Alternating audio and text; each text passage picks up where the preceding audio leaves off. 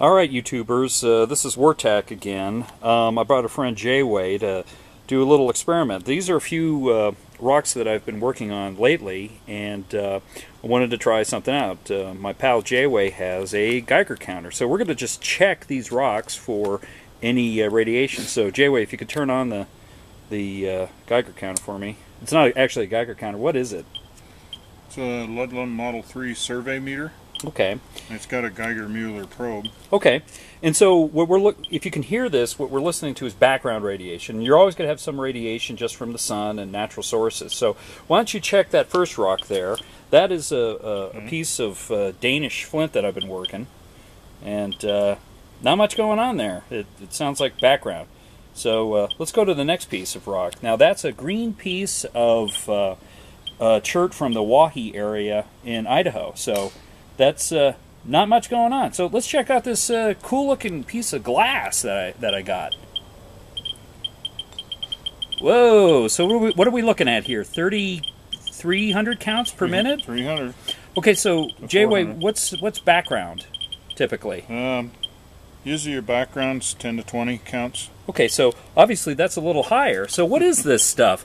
I got this glass from a buddy, and it's an interesting, bright colored glass, but it's like, what is going on? Well, I guess what we have here is, what do you think we got here, Jayway? Probably a piece of uranium glass or something. Oh boy. Okay, so apparently we're getting a little radiation off of it. Now, 300 counts per minute probably isn't that big a deal, but if you don't have a Geiger counter, how could a person tell whether or not they have some of this cool uranium glass? Well, there's an easy way. There's, and we're going to check out over here in the old garage. If you have a black light, in this case we have a black light, and we'll see how well this works. You can check your uranium glass, and sure enough, we have another piece here, and that sucker glows pretty bright green. So if you've got a piece of slag glass that you're working, and under black light it glows really bright green, you probably have a piece of uranium glass. Yeah. So, just like that old Fiesta ware. exactly. So this is interesting material to work. So what I would say on closing for this material is, actually that's just too cool. In terms of hazard, it's actually a fairly low count.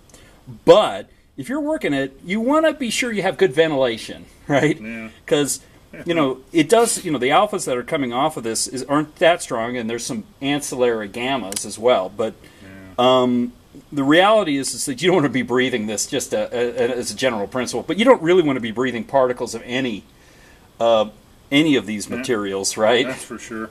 So anyway, that's some of the interesting material that I'm working on these days. And if you see me down the street and I'm glowing a little bit, you know why, right? Anyway, signing off.